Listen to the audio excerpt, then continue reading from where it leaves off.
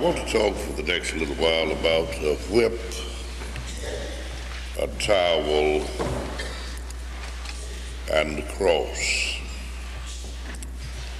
What I hope to say is predicated on passages from the Synoptic and the Johannine Gospels. A whip, a towel, and a cross. Some souls are permitted to stare death in the face. To some, not all, but some is given the opportunity of viewing the approach of their own demise. Jesus belonged to that number. He knew the time and the place of his departure.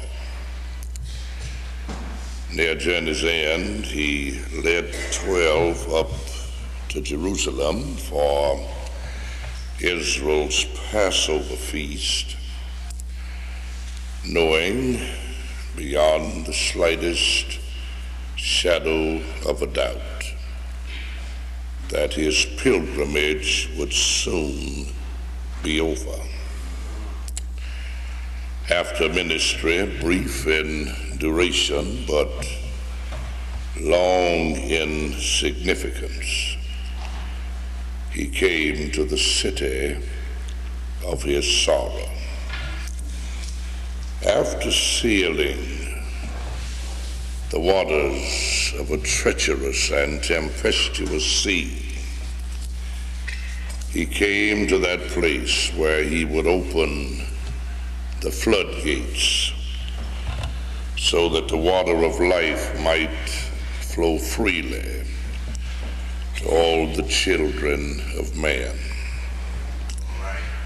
After 3 years of revealing the inadequacy and the irrelevancy of that religion entrusted to his own people, he came now to open a fountain of grace where the reprobate sons of Adam, Jew and Gentile, bond and free, might drink freely for the redemption of their souls.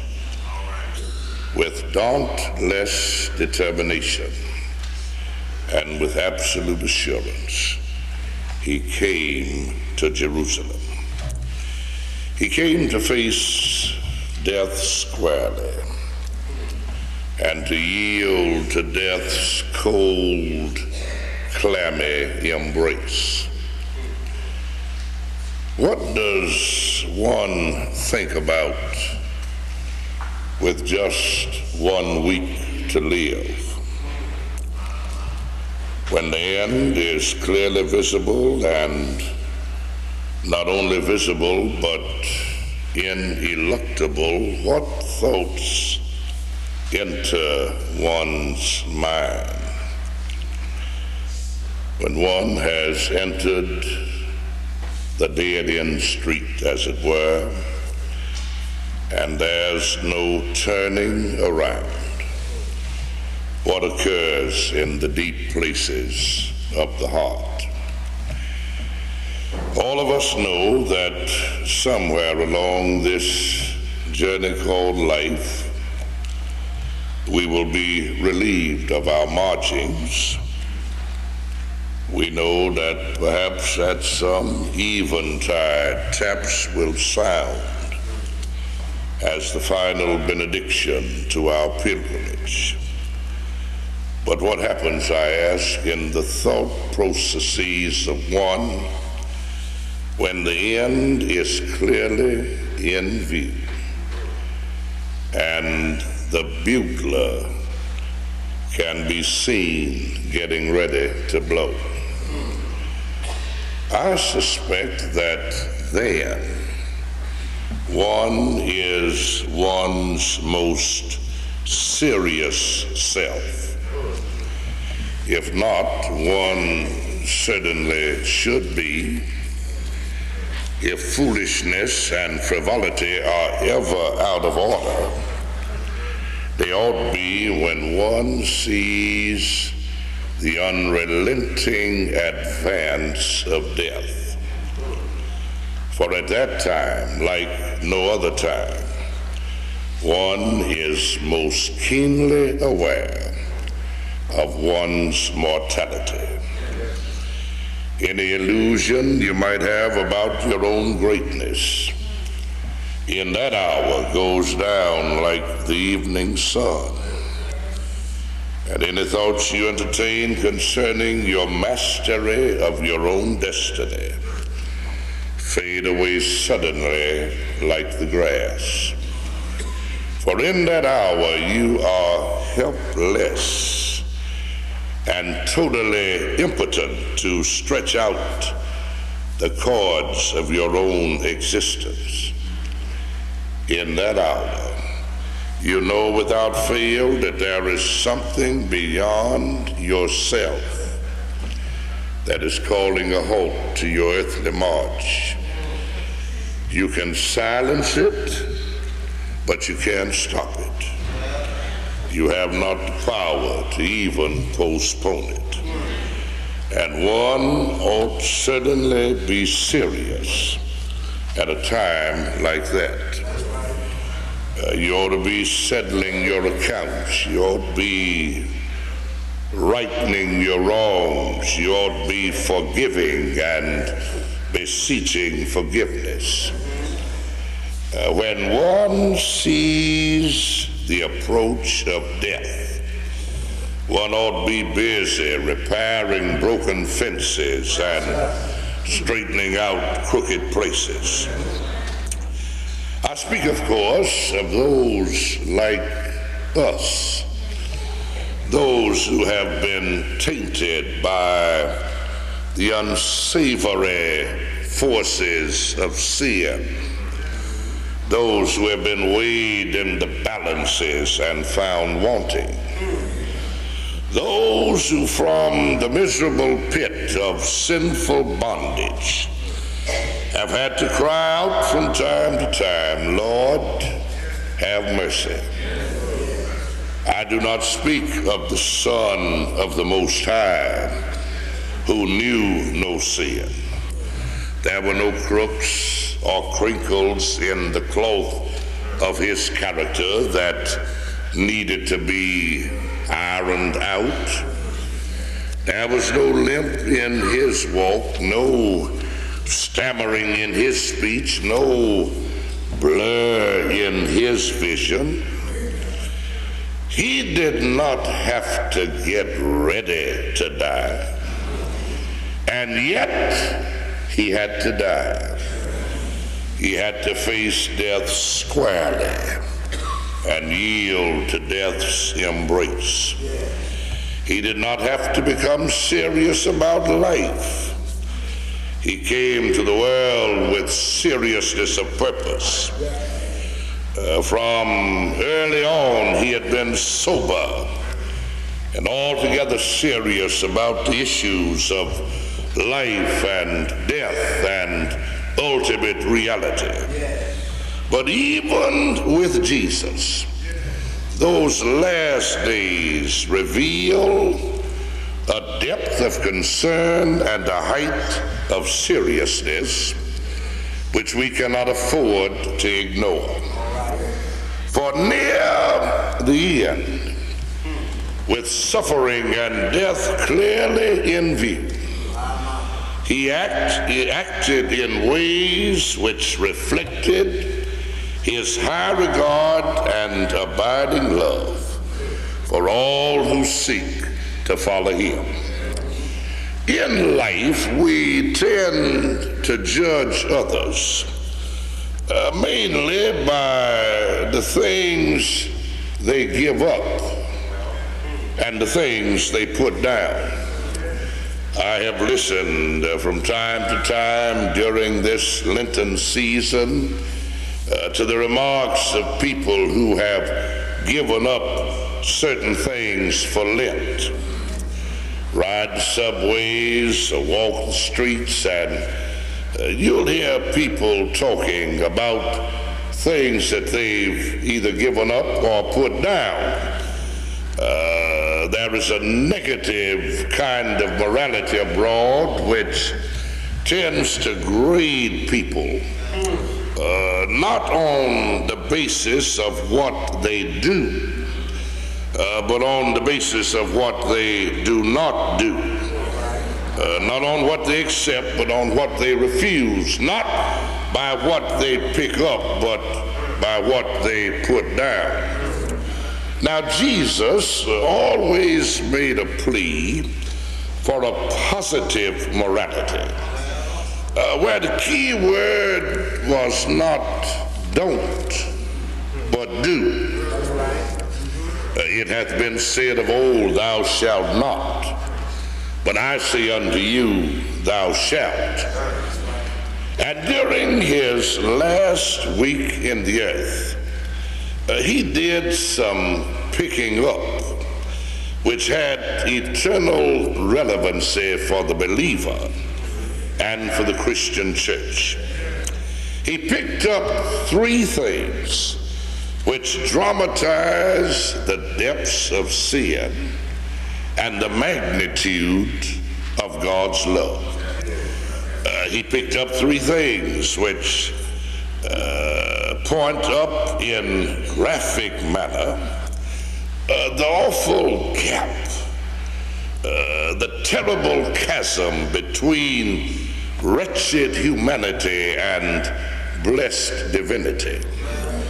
He picked up three things which portray in bold relief the sinner that I am and the Savior that God is.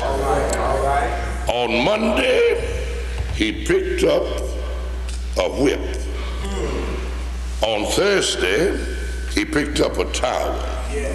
And on Friday, he picked up a cross. A whip, a towel, and a cross. On the day following his glorious, triumphant entry into Jerusalem, amid the hosannas of a palm-waving crowd, Jesus visited the temple. When he entered the sacred precincts thereof, he immediately was confronted with the corruption of Jewish religion. The money changers were there. They were busy with their high and exorbitant interest rates. The sacrifice salesmen were going about their business, selling pigeons to the people. And people in mass were using the temple as a common thoroughfare.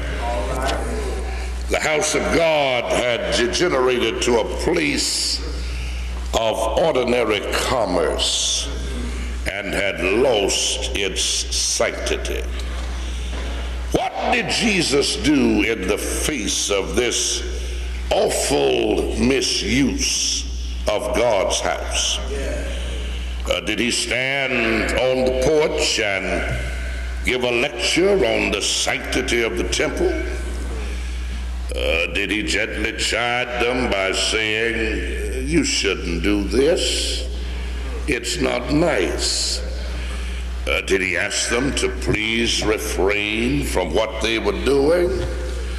No, he did none of these.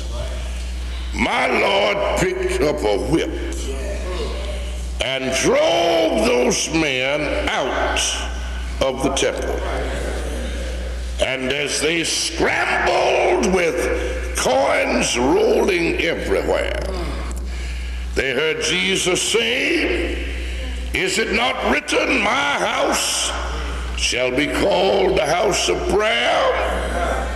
But you've made it a den of thieves. That's the King James rendering The Phillips translation is more pointed. Don't you dare turn my Father's house into a market. Jesus picked up a whip and he used it.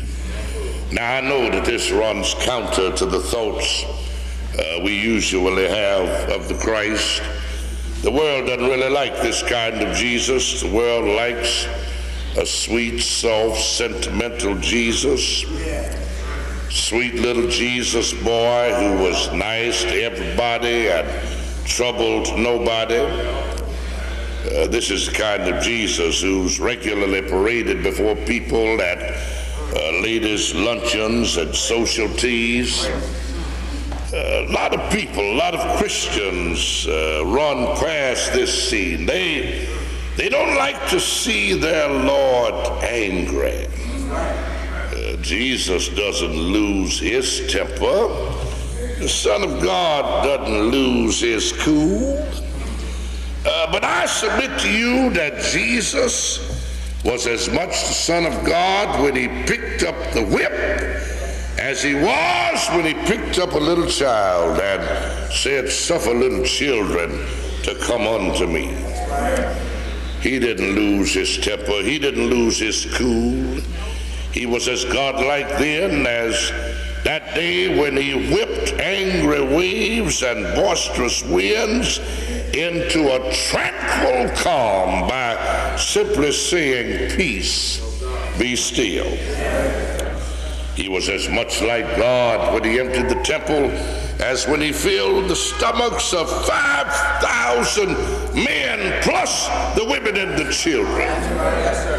For that whip represented the sovereignty of God and his mastery over all things. That whip represented the power of God Almighty, and it was a wrathful act signifying divine displeasure. You see, God employs whatever the situation demands. When a whip is needed, God uses a whip. And a whip was needed on that Monday.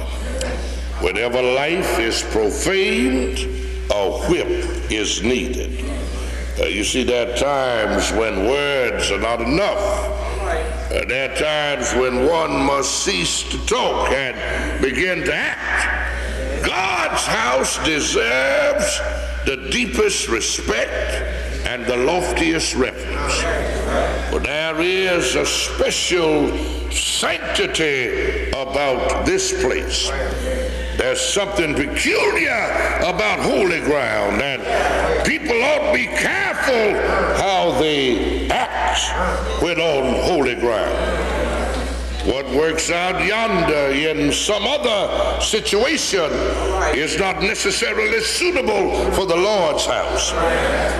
A behavior that's perfectly legal outside may not be acceptable inside.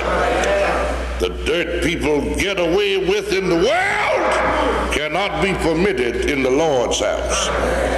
That's why he picked up a whip, and when he finished using it, he passed it on to his church, that God's house might never become a den of thieves.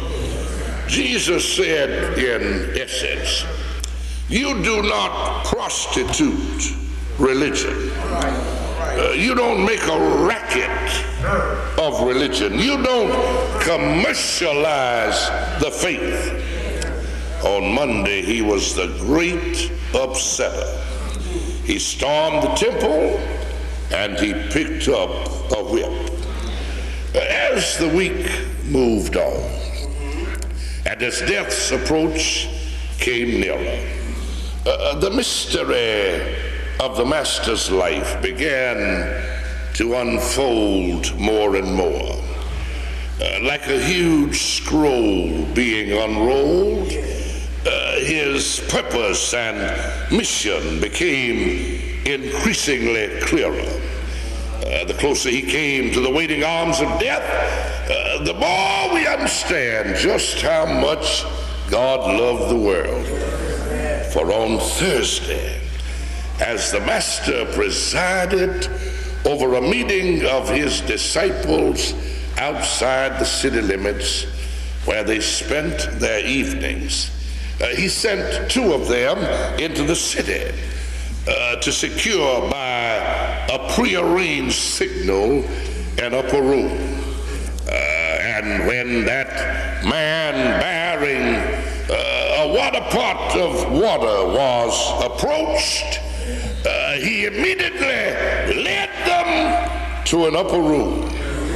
And on that Thursday, as evening approached and as the day began to fold herself in the thick mantles of darkness, Jesus of Nazareth and 12 itinerant preachers made their way down from Mount of Olives through the Kidron Valley and on up to the holy city. And they walked through the cobblestone street to an upper room on a back street. And there in the intimacy of that setting, the Master of Life transformed Israel's Passover into the church's Lord's Supper. With godly perspective and divine candor, he outlined the perils they would face upon his departure. He did not play Pollyanna with them. He told them point blank, in the world ye shall have tribulation. With divine compassion and a kind of heavenly tenderness, he calmed the rough seas which overflowed the banks of their restless souls by telling them, let not your heart be troubled. Ye believe in God, believe also in me. With prophetic insight and a knowledge of all things, he looked across the years of the church militant's existence and prayed that they all might be one. And then in that upper room, at the table of sorrow, while John was weeping and while Peter was boasting and while Judas was plotting and while the others were simply listening, Jesus, the anointed one, the Word made flesh, he who from eternity sat at the Father's right hand, he who was the Ancient of Days, the Father's only begotten Son, he by whose word the worlds were framed, Jesus got up from the table, picked up a towel, and proceeded to wash his disciples' dirty feet. On Thursday, he picked up a towel. Oh, this too is somewhat alien to the modern mind. We don't like a God who picks up a whip, and we don't like a God who picks up a towel.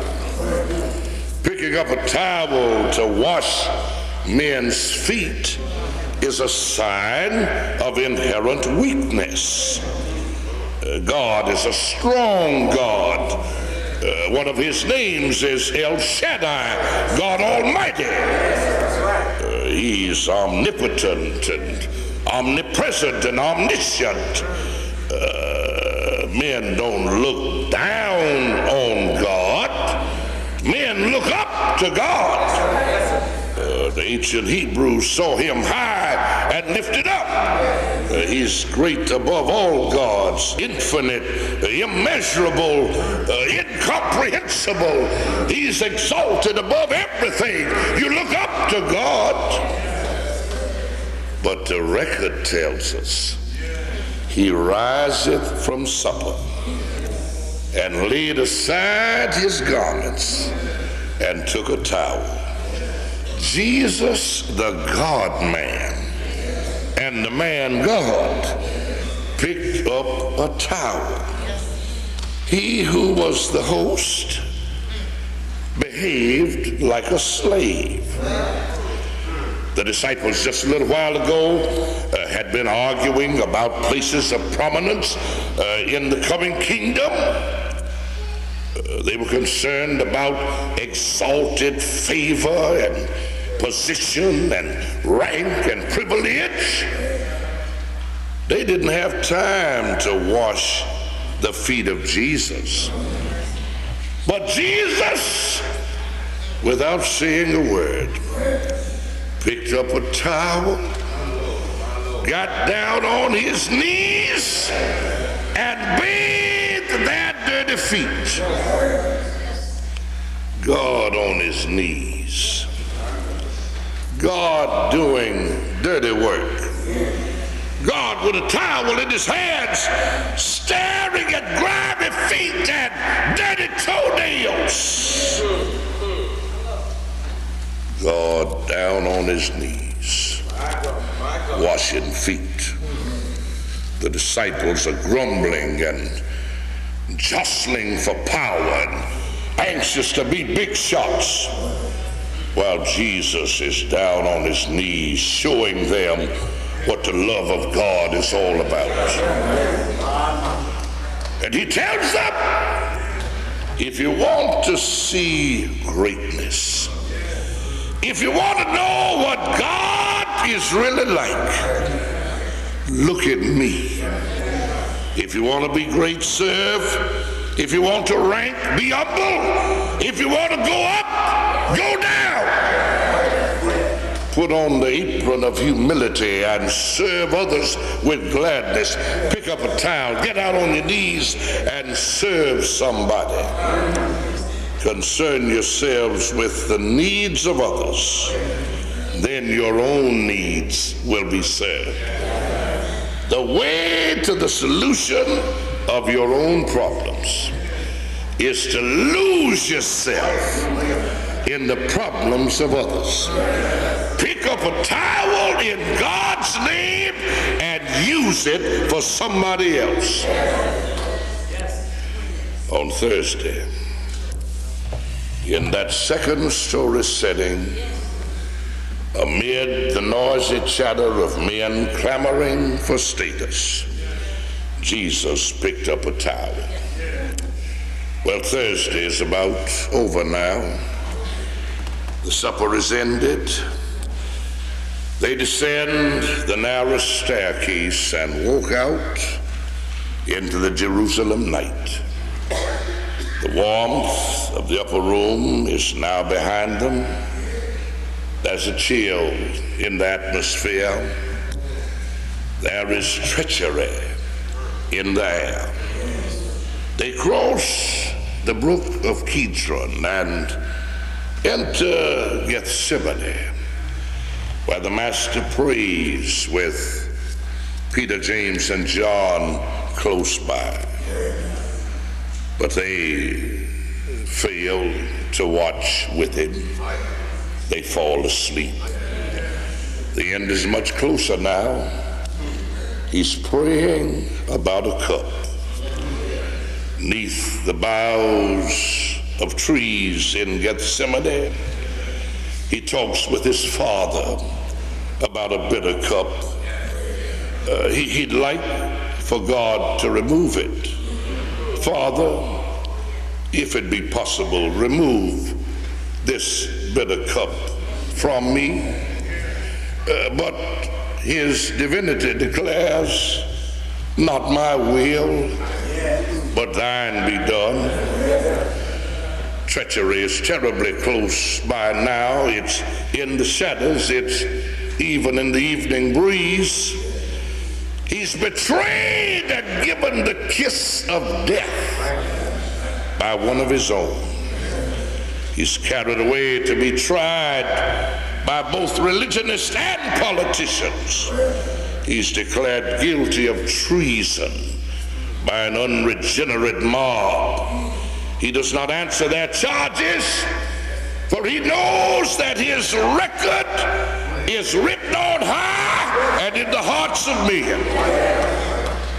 He doesn't fight back, for he hath already said, to this end was I born, and for this cause came I into the world. He knows the truth is not determined necessarily by popular vote or by opinion polls. He doesn't even become vindictive. He simply says before Pontius Pilate, my kingdom is not of this world.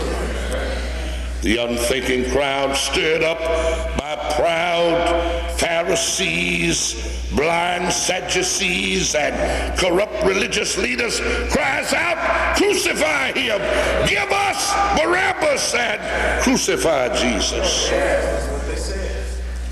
Pilate gives sentence that the Galilean must die.